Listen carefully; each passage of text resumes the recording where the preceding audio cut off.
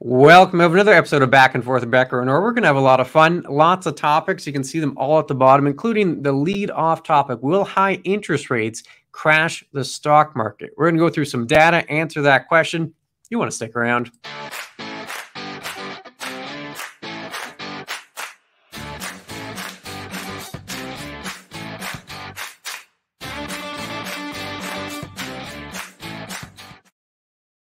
Yes, a lot of interesting topics we have to run through today, so I will not keep us too long in regards to getting to those important messages that we have to get out to you. But if you want to find more of our back and forth or more of our Financial 15s, please subscribe to our YouTube channel. If you can, it's always worthwhile. Lots of videos to take a look at. Also, visit our website at beckerorr.com or like us on Facebook. You can find all this great content there, and we're more than happy to give you more going forward. But to start with today, as Clint mentioned, we want to know what's going on with interest rates as they rise. Is the stock market going to crash? What are the problems we got to look for, Clint?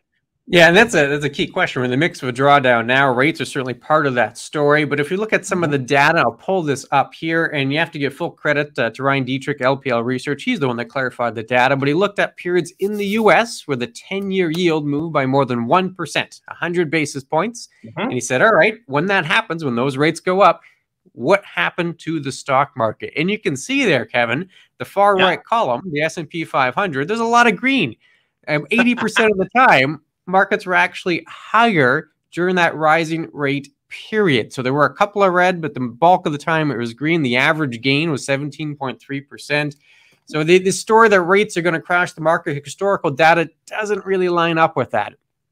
No, and again, I mean, I would assume that, I mean, if we take a look at it in sort of a perspective is, if we're starting to see rates rise, it's because we're having what's been known as a very good economy going forward, usually before that time frame ever came. Things have gotten on track. And the reason we're trying to raise interest rates is we're slowing the economy down a bit because it's going to get ahead of itself. In those years that you showed up before, it looks like the oil crisis in the 70s, the massive 20% interest rates in the 80s, and then into the early 90s, you're starting to see some stuff, a very small percentage there. But yeah, it seems that most of this stuff has come after we've seen a really good run in the market. And again, it's not going to stop it immediately tomorrow, but you're right. From the looks of things, higher rates shouldn't be really scaring us that much. I mean, you'd have to have some sort of massive rate increase, I think, to have any sort of scenario going forward. But you're right. I think this is something that shouldn't scare people as much as maybe the pundits and the media suggest it might. You need a story for a headline, right? And we know negative stories grab attention. You can't say like moderate rates tend to be decent for the market. No. That's not a good headline.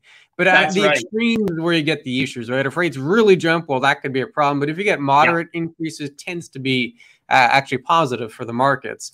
But how do people bet on that, Kevin? We got to move topics here. We're talking about another topic in lots of sports betting, but economic events like this. You're talking about inflation, talking about interest rates. How do you position your portfolio? How do you benefit from that? Well, we now have an answer, don't we? Yes. I mean, Kalshi, I can't believe this. As I say, I will go and I'll play Sports Select and I'll do all the other ones. Vegas is my favorite place for the sports betting scenario. I can parlay. I can do everything I want. But now you have shown me the light. You've told me that I can now bet on anything that is out there in the world almost. And again, I mean, as we see right here, you've got a whole bunch of different topics to deal with. Jerome Powell, you're dealing with COVID cases. How does this work, Clint? Yeah, this is Kalshi.com, and they create markets, and it's really a binary market. It's a yes or a no, and it's a whole host of different topics. And then there's going to be lines based on how the money comes in, how people bet on it. And you can see it's not just like sports betting. There's pretty much everything here. The topic right here, will Texas average more than 75,000 new COVID cases per day in February? Well, 97% are saying no, and you got some pretty good odds if you end up being right with a yes on that one. But there's a whole host of topics. So if you're thinking, I want to bet on inflation or on interest rates or whatever economic topic of the day, you can see there's lots there. There's lots of options. You have home sales, you have interest rates, when are rates going to go up? You have one here asking about a recession. You click on it, you can even see how the market varied, how it changed over time as the money came in. More odds are going yes, more odds are going no. Now, keep in mind, this is not investing. This very much is gambling. This is betting. I mean, you're definitely talking the red and black off of the roulette wheel for sure, no matter how you want to play it that way. And I guess the one thing we do want to caution is investors, do not go on there and find out, should or should I not buy GameStop? Things like that, you just don't want to bet on here and then come to us and say, well, Kalshi said I should do this. That's what the odds are. That's not what this is all about. No, definitely not. But simply an interesting concept, right? It just expands it. So Yes. if you want to have some fun, say our rate's going to go up next month. Well, sometimes people try to position their stock, and you're always doing indirectly, right? You're finding a company Yep. two or three stories down that might benefit from it. This is direct, right on the decision. Is it going to go up? Or is it going to go down? Or the rate's going to move? You can actually find a market on that on Kalshi. And if you want to have some fun, you could do that. So that option is there. I should mention that's all US dollars. And of course, yes, everything's in crypto nowadays. There's a separate site specifically for cryptocurrencies, but we're not going to get into that. We're going to focus on the main one there, the Kalshi site. And now moving on, Kevin, perfect. Lots has happened in the last year. Lots of different items, different asset classes have moved up, have moved down. I'm going to pull up a chart here, and I want to get your opinion on. This is from Ben Carlson. It's a mosaic of the different asset classes and how they've performed over the last 10 years. Now, there's a few things that jump out to me here. What's your major takeaway? Yeah, I mean, if you take a look at it, the majority of these things, they're bouncing all over the place. You see, small caps in the middle, small caps in the bottom, small caps at the top. But the one consistent that I'm seeing out of this is that for the majority of time, commodities are showing as one of the worst performing stocks over a variety of years. And then all of a sudden, it seems they go from the worst to the best. And that's one thing that we have to take a look at here. So, I mean, all the time you get, well, should I be buying gold? Should I be getting into oil and gas and things along those lines? Again, is this really something that's going to dictate how we should play? And of course, there is no consistency, but I mean, this is just a short span of time over 10 years. But I mean, as you take a look at it, sort of scenario, 4 years here, and then a big year, 4 years of down, and then a big year. So consistency there, I don't know if that's a trend or if there's certain specifics, but what do you see out of the chart? Yeah, I think it speaks to diversification. If you're trying to pick the winning asset class every year, that's going to be tough. You can see how they jump around, right? One of them's at the top, next year it's in the middle, then it's the top again, and then bottom. There was none that was consistently at the top. It's simply not how it works.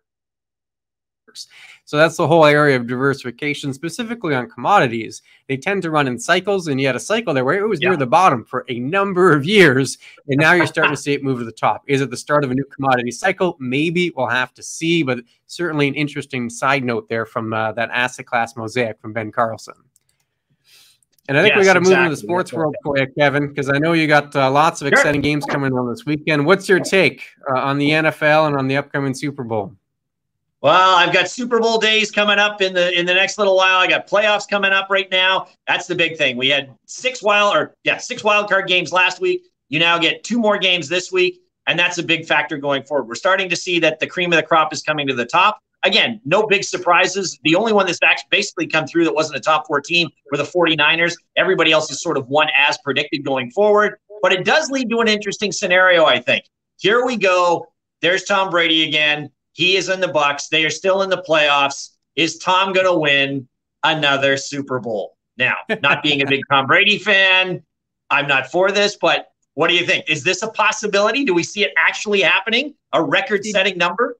You got to give him credit. He's in his 40s. I think he's already up to 7 wins, and this would be number 8 if he somehow pulls it off. Now, it's a very tough road ahead. They still got a couple of games, and they're going to have to get through the Rams this weekend and then likely face the Packers after that and then into the Super Bowl.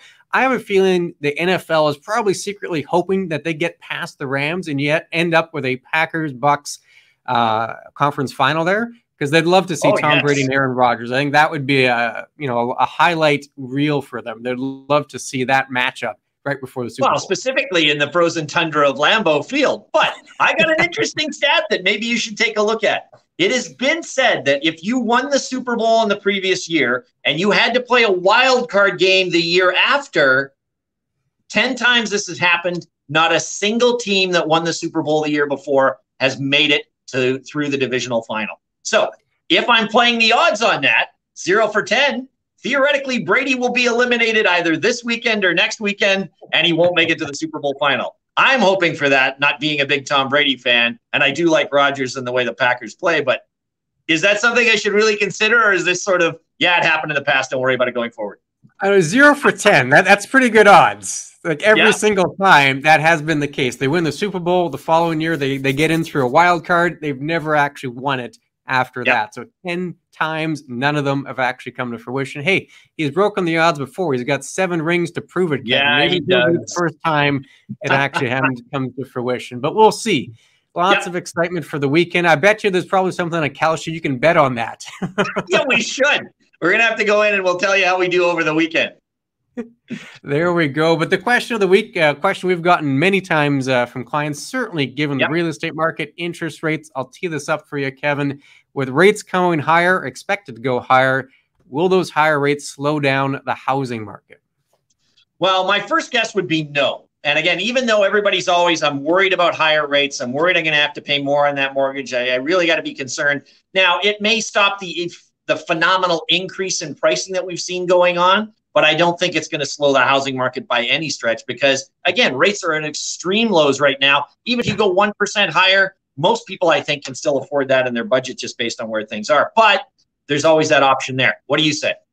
Yeah, I'd be in agreement, and I'll pull up a bit of data to back that up. This is U.S. data from Ben Carlson at wealthofcommonsense.com. He looked at, in the U.S., they have a 30-year mortgage rate. He looked at periods when that 30-year mortgage rate went up, and you can see it there, starting mortgage rate, ending mortgage rate. Wow. And then what happened to housing prices while the rates were rising. You can see in all the instances, housing prices in the U.S. actually increased as rates were going up. Now, we don't know the full context here. Maybe housing prices were just completely shooting through the roof and then they slowed their growth after the rates started to rise. That's certainly a possibility. But the idea that it's just going to completely collapse seems unlikely. And the data in the U.S. can back that up. I think we'd see something similar here in Canada as rates start to rise. Maybe it moderates the housing market, but I can't see it just dropping right off. And I think the last point there I want to mention, housing is a very emotional decision. This is not like you're buying an investment based solely on the data, right? It's not a rental property. This is a place where you're going to live, you're going to raise a family. Like there's a lot of emotion in there. So I don't think it can always fit neatly into a financial category. And that's probably why we're seeing prices continue to rise, despite some of these other factors that maybe would slow it down. Yeah, and I think you're right. I mean, even taking a look back at that chart you showed, even in the early 80s, which, you know, you're having all-time historic rates at 18, almost 19%, you still had housing prices increasing.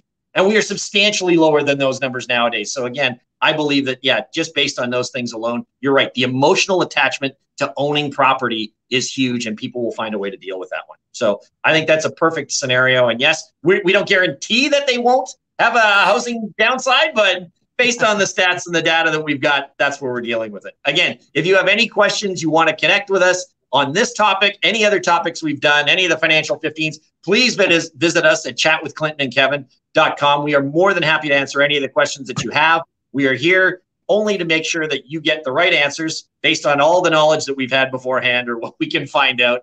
Otherwise, I think that covers a lot of back and forth today. We wish today with the blizzard outside that we were on the palm trees and the sandy beach where we see behind us, but that's not the case. We are here to maintain bringing you information whenever we can. Clint, closing words are yours. What do you have to say? I think you covered it all there. So we'll say everyone stay safe, take care. We'll be back again soon.